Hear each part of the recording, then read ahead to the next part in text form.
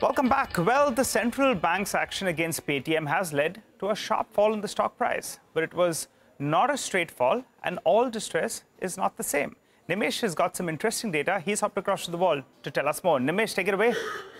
Well, Nigel, the big newsmaker of the week was Paytm, right, on the back of that RBI action. And we saw huge volatility in the stock price as well. Now, the key question is this the right time to buy or an avoid? Let's not get into that. But I've just looked at the history on what the RBI action means for the large corporates or the large companies which have not complied with the regulators. So let's look at let's start with Paytm first. What we saw from an IPO price, the stock is down almost 80% 81% to be precise. Today, actually, this week, the stock hit a low of 395, and I've seen a bit of a pullback from that. But that's the very limited history that we have after the RBI action which happened earlier this week. Now, look, yesterday RBI governor spoke on Paytm, deputy governor spoke as well, and the governor was very clear in his message that if everything has been compliant with, why should we act? They take restrictions when the engagement doesn't work with the corrective actions not taken. So there has been serious lapses, is what been the key reason why RBI had to take the action which it took on Paytm. But if you look at the history of such actions by the RBI on various companies, that will show you a different picture. I'll start with Dewan Housing first. Look at the Dewan Housing chart.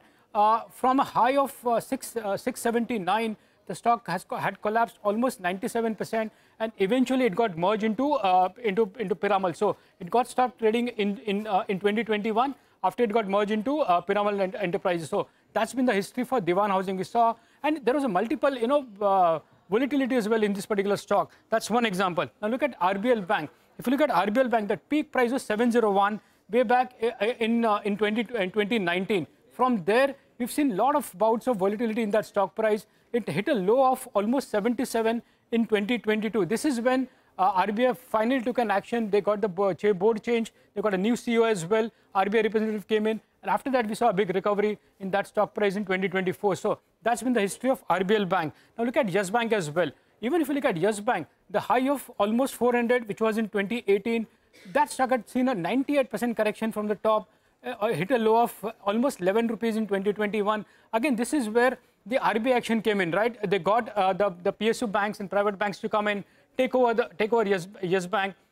And from there, after they got a new CEO, this is how the stock rally has been. So the key question is, what is the key message from the history on what the regulator action takes? Whenever there is an RBI action, the stock has seen there's a lot of volatility. The stock corrects a lot. It does recover and see some pullbacks as well. But the end game has been pretty worse for many of these companies. Also, if you look at some other companies, again, when I show those charts, when the stocks have bottomed, it's largely been bottomed when there has been some action change in terms of ownership or in terms of the change of board. So clearly, history suggests that when there are large RBI actions, one need to be very careful. The stock price will see some pullbacks, but the end game for many of the stocks have been very bad and only improved when there has been a change of guard. All right, Nimesh, very interesting link there.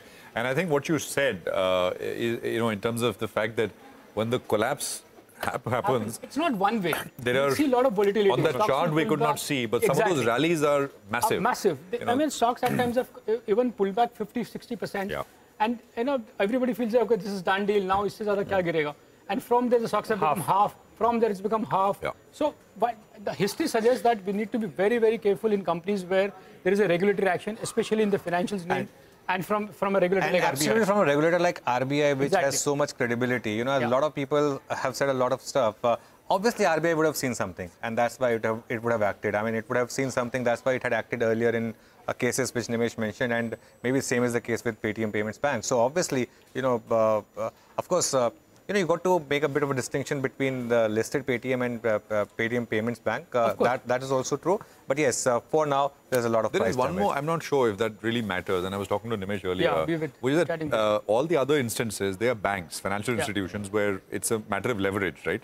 That's the biggest risk with financial institutions. Whereas Paytm, in that sense, I mean, the lending which has also been happening has been happening out of bank books, not through their book.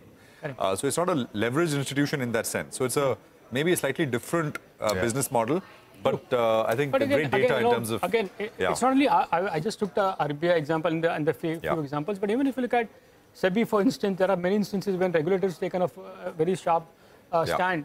you've seen massive volatility, and the end game has been pretty poor for a lot of people. So I just wanted to put a piece that one needs to be very careful, especially the traders need to be very careful in such companies where there is a stringent RBI or a regulatory action happening. Well, Braveheart would say that the stock was at 2,100 odd. It's come down to 400 odd. But as you said, you'll be careful when there is this sort of regularly overhang.